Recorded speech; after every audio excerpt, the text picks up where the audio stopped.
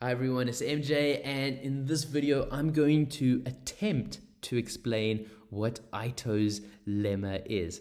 Essentially, why do we need Ito's lemma? Because with Ito processes, how do we integrate when we have this Brownian motion function over here? Remember, Ito's process is when your drift and your dispersion are functions, unlike with, say, the Wiener process where they were constants. And remember, the Wiener process is just a more generalized version of your Brownian motion, or think of this as white noise. So make sure you've seen these 3 videos and you're comfortable with the theory, because now this is where things get difficult. So Ito's lemma, we've got Ito's process, and what we're going to do is, like I said, we're not going to explain how he did it. We're just going to see how it's useful. We're going to use it as a lemma because mathematically this is insane.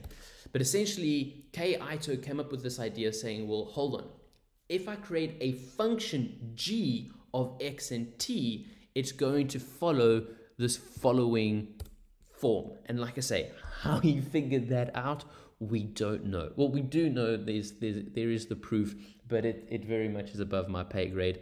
I don't understand it. What we're going to do, though, and especially what they ask for us in the actuarial exams, is just to understand it or how to use it. So this is the tricky step. If you can figure out how he came up with that step, fantastic, well done, your IQ's past 500.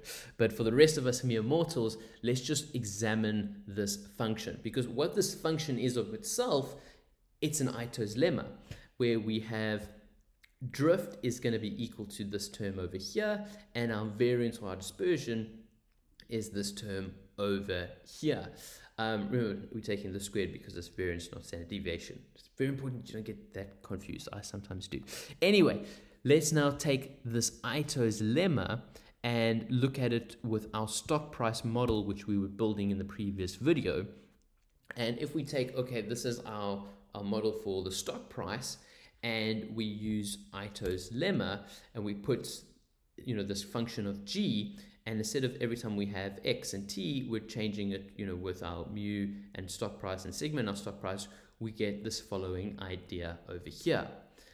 Now, this is the next big step, was to say, okay, well, what should this function of g be? And we say, if this function of g is equal to the natural log. Now, why do we use the natural log? Well, we use it because it has some nice mathematical properties. It makes things a lot simpler. And you're going to see that if we didn't have the natural log, we have to deal with this monstrous math. So the natural log is going to make things simpler. When we look at black skulls later, we're going to see that they start using different functions for g, and they use that for the pricing of their derivatives. But in this model, we assume, or we let our g function equal the natural log. And what's lovely about that is look how everything starts to simplify. So these big ugly terms in this drift part over here become nice and simple when we're using the ln of s. So much so that we get to this very nice and actually manageable thing over here, where what we're seeing is, okay, hold on, by using the ln of s, our mu and our sigma have now become constants. They're no longer linked to the stock price, which means we've now reduced it back to a Wiener process.